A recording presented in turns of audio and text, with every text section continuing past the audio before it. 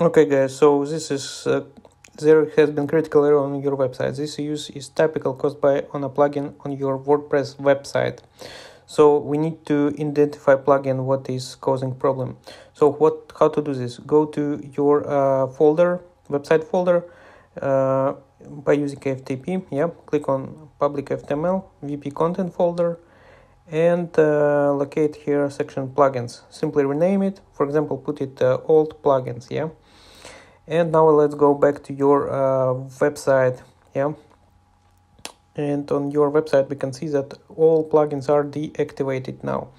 So now we need to go back to FTP and rename back your old plugins back to plugins, and all so here are all plugins, and now we can start one by one activating it and see which one is causing problem.